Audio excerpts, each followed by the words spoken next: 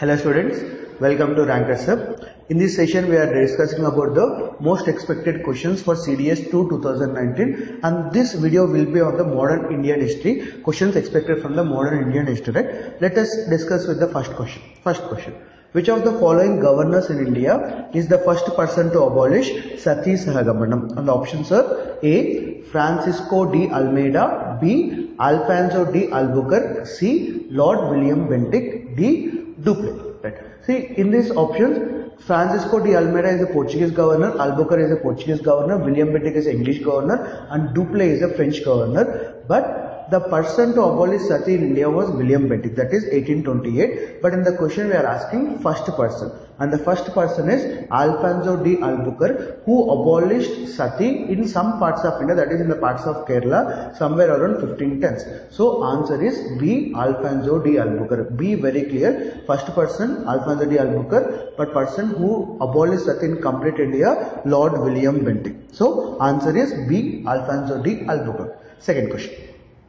Which act mentioned village governments into transferred subjects? A. Government of India Act 1919, B. Government of India Act 1909, C. Government of India Act 1935, C. Council Act 1909, and D. Charter Act 1853. Right. So in Government of India Act 1919, first time we got something called a diarchy. Diarchy is two governments, one government at the central, one government at the state. That means the village governments were transferred to the state subjects in the Government of India Act 1919 because we got diarchy. In 1935, we have something called as three subjects, that is state list, central list, and concurrent list. In Councils Act 1909, we have something called as separate communal electorates, and in Charter Act 53, it is act given to the company. So what is the answer? Answer is A. GO Act 1919, in which village governments are transferred to, village governments are into the transferred subjects. Right. Let's move on to the next question, question number 3. Arrange the following princely states in chronological order which are annexed by Dalhousie according to doctrine of lapse. See, this part is very important part for serious examinations, because examiner will be concentrating mostly on this on the parts of this 1857 revolt. So this doctrine of lapse played a very major role in the 1857 revolt. So let us see at the options. First one Satara, 2 Sambalpur, 3 Jhansi, and 4 Tanjavur, that is Tanjore. See, all the 4 princely states were annexed by Dalhousie on the basis of doctrine of lapse, because these 4 princely states were not having a legal list. But we are asking chronological order. So chronological order is first Satara was annexed, second Sambalpur was annexed, third Jhansi was annexed, 4 Tanjavur was annexed. That means correct answer was 1, 2, 3 and 4. So what is the correct answer? Correct answer is B. Right. Let us see with the next question. Fourth question. Consider the following statements. First statement, 1857 revolt started as a sudden revolt without any prior planning. Second statement, Tantya Tope supported Jhansi Lakshmibai in the revolt with the advice of Nana Sahib. Third statement, Lord Dalhousie took immediate measures to curb the revolt of 1857. Right. If we see the 3 statements, in the first statement, 1857 revolt started as sudden revolt. No, the statement is wrong, because 1857 revolt is not a sudden revolt, because it was having a very long burning time, because people of India were hurted for a very long time. So 1857 revolt is not a sudden revolt, and it was having a complete prayer plan, because our Indian people planned it on May 10, 1857. So statement 1 is wrong. Second statement, Tantya Tope supported Jhansi Lakshmibai. Yes, Tantya Tope supported Jhansi Lakshmibai, and Tantya Tope is the person of Nana Sahib. So Nana Sahib advised Tantya Tope to support Jhansi Lakshmibai. So second statement is correct. And third statement, Lord Dalhousie took immediate measures to curb the revolt of 1857. This statement is wrong, because in 1856 Dalhousie was replaced by Lord Canning, and 1857 revolt happened in the time of Lord Canning. So statement 3 is wrong. So let us hear the options. Choose the correct answers. Choose the wrong answers. A 1 and 3, B only 3, C only 1, D only 2. So the answer is A 1 and 3. Right. So we should be very careful with the movements which are related to the 1857 revolt. Let us move on to the next question, question number 5. See, this question is based on the socio-religious movements which have happened in India. Again, a statement oriented Question statement 1. Consider the following statement. Statement 1. Theosophical Society was established by Annie Besant. Statement 2. Young Bengal movement played a crucial role in the education of women in rural areas of Bengal. Statement 3. 𝐼𝐸𝐴 Vidyasagar started a newspaper Shom Prakash for the upliftment of women. Right. See, first statement, Theosophical Society was established by Annie Besant in India. But in statement we are asking, Theosophical Society was established by Annie Besant. That means this statement is wrong, because Theosophical Society was established by H.P. Blavatsky. Theosophical Society was established by H.P. Blavatsky and H.S. Oscott in United States of America, and in India it was established by Annie Besant. So statement 1 is wrong. Young Bengal movement played a crucial role in the education of women in rural areas. Yes, what is Young Bengal movement? Started by Henry Vivian Louis d'Orazio. He is a professor at the Hindu College of Calcutta, and he had some volunteers of the students. The students went into rural areas and started giving education to the women. So statement 2 is correct. And 𝐼𝐸𝐴 Vidyasagar is the person who fought for Widow Remarriage Act, and his paper is Shom Prakash for the upliftment of women. So the correct options are A. The options are A 1 and 2, B 2 and 3, C 1, 2 and 3, D none is correct. So what is the correct answer? Correct answer is B 2 and 3, as the first statement is wrong. Let us move on to the next question. Again a statement oriented question, that is question 6. Consider the following statement. Again question is based on the religious movements of India. First one.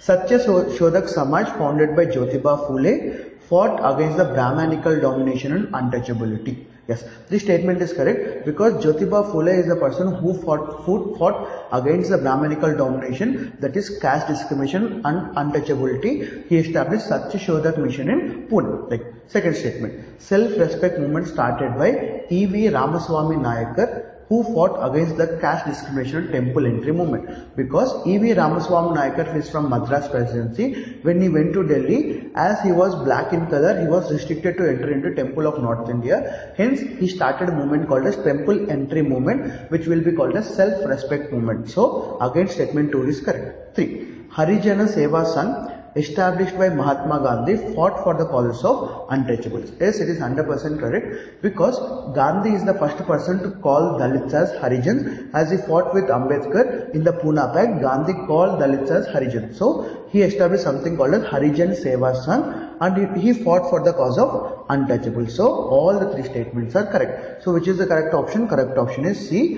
1, 2 and 3. Let us move on to the next question. See, this question is based on the arranging in the chronological order. Let us read the question. Arrange the following events of national movement in chronological order. What is chronological order? Chronological order is starting to ending. Which is started first, which is started second, which is started third, and which started fourth. Now, what are the options? 1. Vande Mataram movement. 2. Komagata Maro incident. 3. Formation of Muslim League. 4. Annulment of Bengal. So what is the correct chronological order? Correct chronological order is first Vande Mataram movement. Why Vande Mataram movement? Because in 1905 Lord Curzon gave partition of Bengal. Against the partition of Bengal, announcement of partition of Bengal, we have something called as Vande Mataram. That is 1905 Vande Mataram movement. 1905 Vande Mataram movement. Next, formation of Muslim League, that is because of there is a differences between Muslims and Hindus in the Congress. In 1906 we have something called as formation of Muslim League.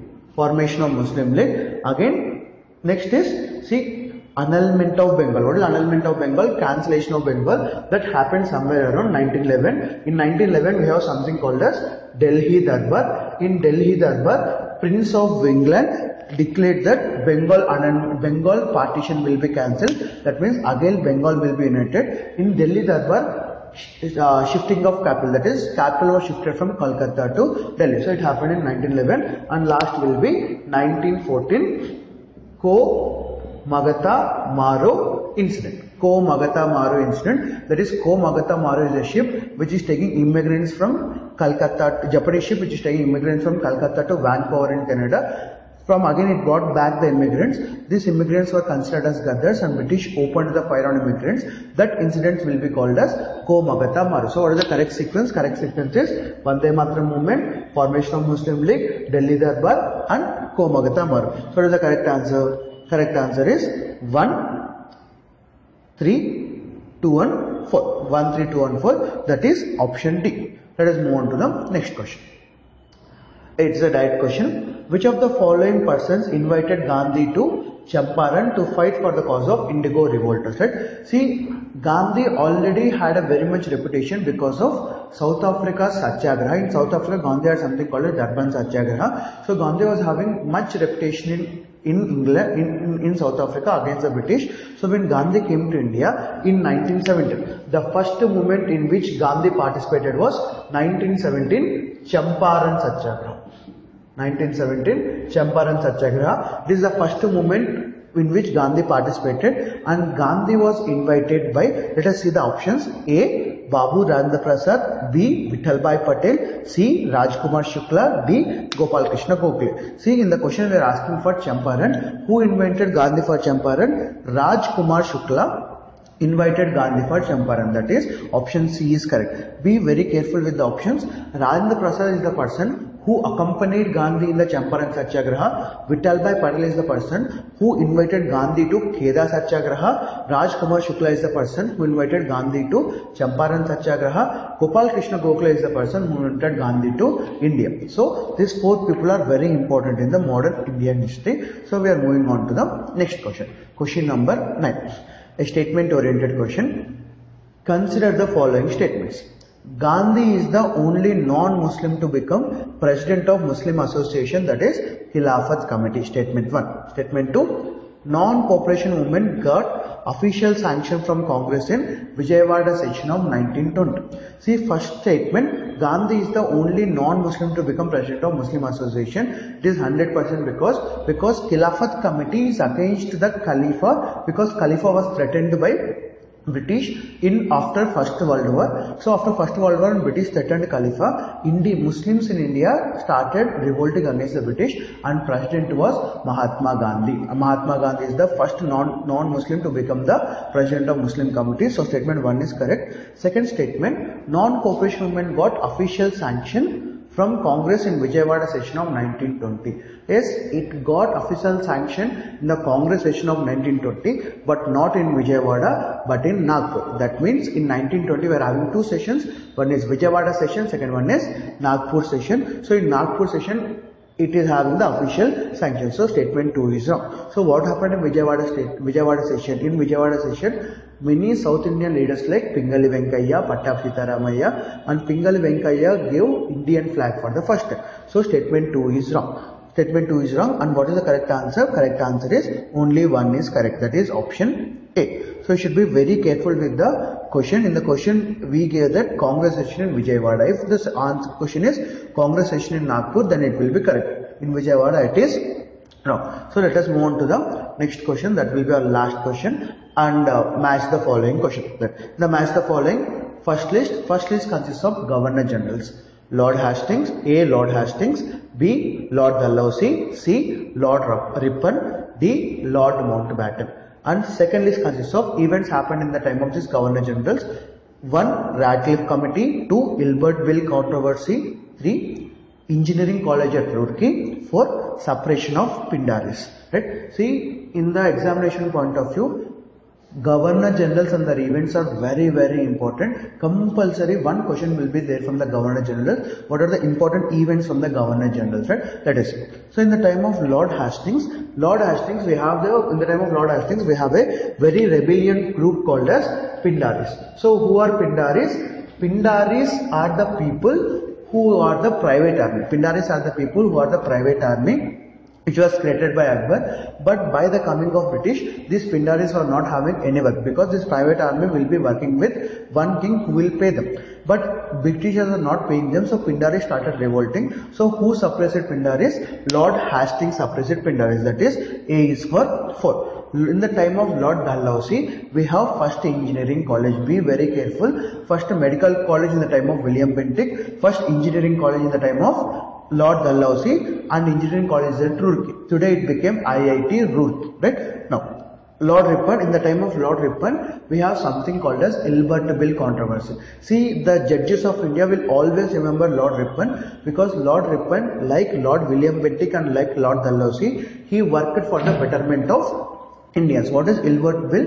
Ilbert Bill is something which gives authority for the Indian judges to detain the British criminals. That means Indians have authority to question the British criminals, which made a very big controversy in British because Ilbert gave that authority to Indians. So this controversy is between British and British. That is Ilbert Bill controversy happened in time of Lord Ripon, and Lord Ripon is considered as a very important and most important Governor General for India who worked for India, right? And last is the Lord Mountbatten. In the time of Lord Mountbatten, we have partition of Pakistan. And the person called as Radcliffe drew a line between Pakistan and India, which will be called as Radcliffe line, and that committee will be called as Radcliffe Commission. And be very careful, Radcliffe line is not only the boundary line between India and Pakistan, it is also the boundary line between India and Bangladesh, because the old name of Bangladesh was East Pakistan. In 1947, Pakistan was two areas, one is West Pakistan, East Pakistan. After 97 war, East Pakistan converted into Bangladesh. That means Radcliffe line is between India and Pakistan as well as India and Bangladesh. So what is the correct answer? Correct answer is A4, B3, C2 and D1. That is option C. So these are some of the important questions on the modern Indian history which are most expected for the upcoming serious examination. And we are going to start special serious batches for 2020 examination, and this batch will be commencing from September 16th. So please follow our channel, subscribe, like it, and please do share it. Thank you.